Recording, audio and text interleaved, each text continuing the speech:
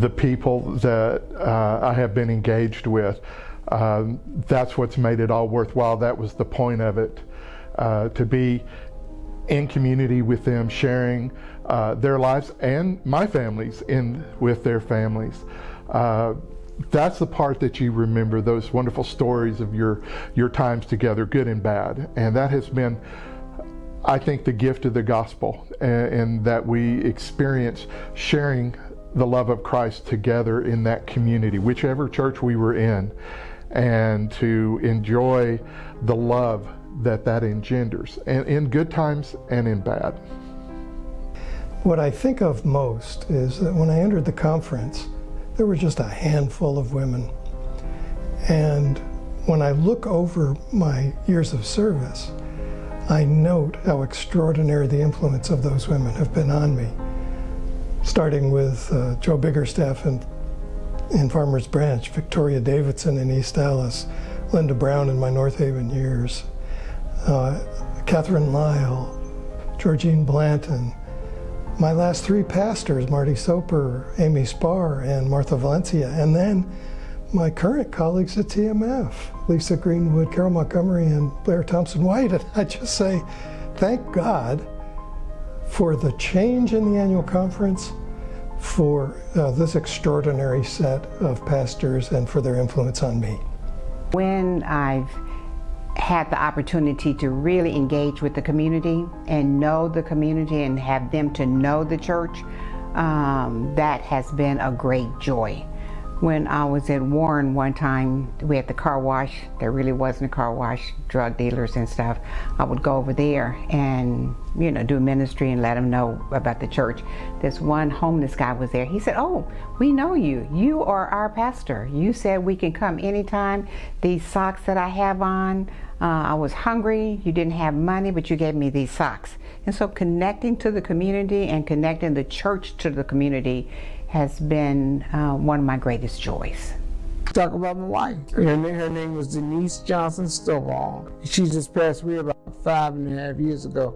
And she was not only my college sweetheart, but she has been with through every step of my ministry. So it has not been my ministry. It's been our ministry. To the day she died, she was faithful to the church. She used to be the president of the North Texas Conference United Methodist Women, and she was just faithful to me as a wife, as a friend, and as a partner in the ministry.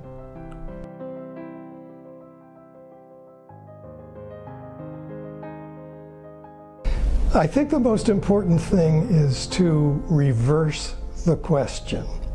So, for example, when we think about those who may be visiting our congregations, I'm afraid that sometimes our default question is to those visitors, what can you do for us? How soon can you get on a committee? How soon are you going to start writing checks to help us pay the bills? And we so simply have to reverse the question to, what can we do to help you grow in Christ? The best way that I know to do that is for the church to do an assessment, to learn where they're strong and where they're weak. And we did that with the Black Church Initiative. It's hard work, but each member of the church would take an assessment to see what they really like, what they want to do with the community and with the church, and areas where they're strong, matching that up with the community. I would encourage churches to do that assessment and then assess and get to know who actually lives in the community that is their mission field, and bring those two together. Nowadays, churches tend to be so large, be mega churches really, and we don't even have a lot of small churches.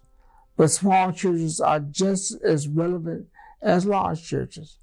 And I think that now we need to reverse the trend of thinking that every church has to be a mega church. We need to go back to small church ministry. And that's very important, because everyone needs a church and a pastor they can relate to. Be creative, be bold, be experimental, risk failure. If you're going to fail, fail gloriously in the effort. Don't be hindered and don't be encumbered by the idea of programming per se. Let people have that voice that says, hey, what would happen if we did this? And experiment and try. Yes, some things will go awry, things will go wrong, but the really fun part is, I believe that there's a dynamic of the Holy Spirit that when people do that and they're open to that prompting, amazing, wonderful things. But the issue for a lot of folks is it can border on chaos. You've got to be willing to trust the Holy Spirit for that. There will be great failures, but there will be successes like you couldn't imagine.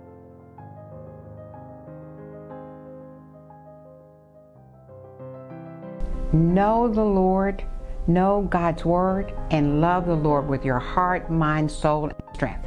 And as you really know the Lord and love the Lord with all that you have, you are more concerned about making disciples because you'll love the community where you are.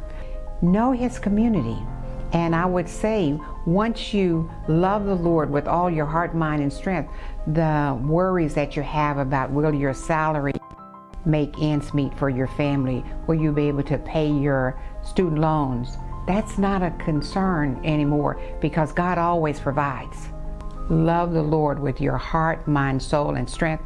Put the Lord first in everything that you do. Your ministry will be successful. The first one is don't confuse the institution with the church. I have loved the church, all my ministry. Not always loved the institution. The institution itself can be fraught with faults and failures like anything else. But the church, that which Christ called, I have always loved that. And I've always thought that should have the priority, is looking at the church, that redemptive fellowship as Wesley called it. The second piece of advice is simply this, and I'm going to quote Dietrich Bonhoeffer here, forgive me, it's a theologian thing. Dietrich Bonhoeffer said that the first and greatest service that we afford others in our community is to listen. To listen. He goes on to say that God first gave us the word that we might listen to God, and then God responds by lending an ear, and that we show God's love to the others first by listening to them. And I think that's one of the things I would encourage us all to do, but I think particularly for those who are fairly new in the ministry. Be thankful. Remember where you come from, what you've gone through, the people you have connected with through your ministry. In all things, continue to praise God for everything you have experienced in your ministry. I spent far too much of my ministry being inattentive to my health and well-being. It was that lie that said, I have to give all of myself away and I just don't have time for self-care. And so my word is, you are worth it. And so eating well and regular exercise, and don't be ashamed to see a therapist, and rely on a spiritual guide or director, maybe a coach. And I have to say one more thing, because when I went over this with my wife, she said, yeah, and learn to say no.